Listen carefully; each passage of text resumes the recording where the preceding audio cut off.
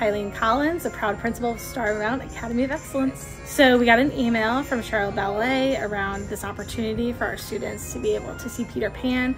We're really excited about the opportunity because in one of their modules coming up, they're going to be reading Peter Pan.